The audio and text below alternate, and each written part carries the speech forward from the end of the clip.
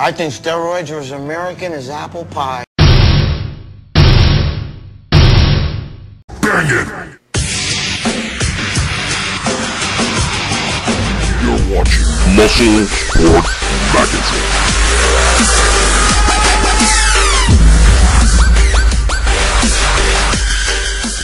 It's 3 o'clock in the morning. I'm actually about to go work out. For those of you that don't know me personally, I work out, usually at 3, 4 in the morning. I'm sitting here, it's dark, I'm at the track. My girlfriend's running the track. Just what she does. She's a pain in the fucking ass. I'm going to try to do a video, but it's not easy because I'm holding the fucking camera. And remember, where's my phone? Here's my phone, okay? I only have a flip phone. So I don't have the same kind of phone most of you guys have. I have a Convoy, so I'm not doing this with no fucking iPhone. Alright? I'm doing it holding it my fucking self. This is a fucking camera. Okay. I'm sitting here. It's fucking... Now it's 3:15 in the morning.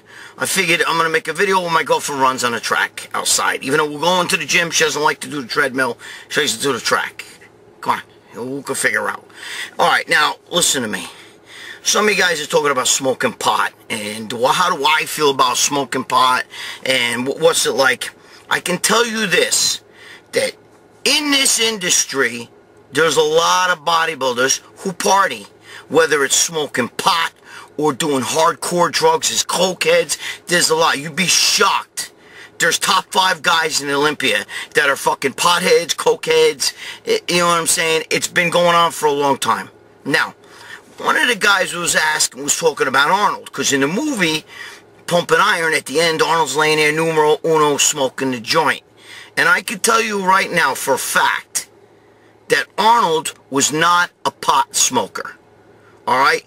Now, I know that there's rumors that supposedly every once in a while burn some trees with Tommy Chong and all that stuff. I can tell you right now, if he did it, it was only a hit, or it was only to act like he's cool. Because I'm telling you, I have close friends, Leon Brown, I mean, even Rick Dreesen will tell you, Arnold was not a partier like that. He was a party type guy. He was the first guy at the party and the first guy to leave. Alright? He never drank more than a beer, maybe a beer and a half or so. He never got drunk. He always made sure that he was in control. I can tell you that firsthand. This isn't some article. This isn't some fucking bullshit. I'm telling you firsthand, because from guys who I know are his best friends. Alright? Guys who hung out with him. Leon Brown used to eat with him every day. They were best friends. To this day, Arnold still, takes care of Leon when Leon comes to the Arnold Classic. There's a whole shitload thing. But I can tell you that Arnold was not a partier, was not a pothead. He was the life of a party. He liked to have fun. He liked to dance. He would have a drink or so, but he would not get fucking drunk. Because, see, me, I don't drink. I never drank a beer in my life. I never smoked weed. I never did. It has nothing to do with bodybuilding, though. It has to do with my father. Never drank, never smoked, never did any of that stuff. So neither did I. I've never even tasted coffee or tea. I do take caffeine, okay? I take fucking ephedrine. I love all that shit. But I can tell you now, I've never been high in my life. I'm Italian. I've never even tasted wine. I've never tasted beer. I've never tasted any of that stuff. Alright? I won't smoke pot. I won't do anything. Now, I know people say, come on, weed's not bad. It's always got a bad rap. It's good for glaucoma and bad back. Nobody's really taking weed for bad back and glaucoma. They do it because they want to party. Okay? Don't give me that shit. Very few people on this planet are doing that. Alright? Don't give me that shit. I'm telling you, weed, if you smoke weed and you get a buzz, you get high, or you relax, it fucking mellows you out, that means it alters your thinking. And if it alters your thinking, it means it can possibly take control. Okay? A lot of people get real mellow when they smoke weed. They sit back, yeah, man. Well, guess what? That's affecting your thinking. It's affecting your mind. And for me, that's a no-go. Because I like to be in charge at all times. Okay? We go to clubs, I drive. We go out places, I always drive. Alright? Because when I want to go, I never want to go early. I stay till they close. But what I'm saying is, I control my own ship. Nobody else controls my ship. The only drug I ever did with steroids. Now, you guys have been lied to about a lot of shit with these bodybuilders. If you think that they live a clean, pure lifestyle, you're out of your fucking mind. Alright? Some do, but a lot don't. Alright? And I can tell you this. I'll tell you, just to show you how much you've been bullshitted. Alright? You know, what you see in the media is not what is. Okay? Just because you saw Arnold smoking that fucking, you know, little skinny little joint, that was because cameras were rolling. Just like the whole story about his father dying and him not going to the fucking funeral because he had to miss. That's all bullshit. That never happened. That's never, ever happened. Okay? None of that shit happened. It's all bullshit. He said a lot of stuff for the camera. And he did a lot of things for the camera.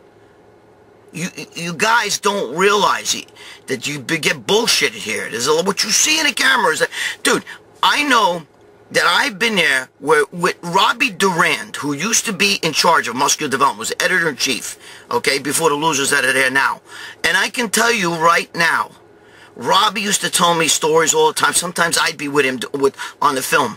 At one time, there was one of the faces of our magazine of muscular development. I'm not going to tell you who it was, okay? But this person was one of the top, he's one of the top bodybuilders, he's still one of the top bodybuilders. He was making a protein shake, okay? And he opens up the brand of protein that he happens to be the spokesperson for.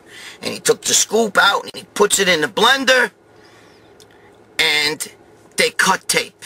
He says, cut.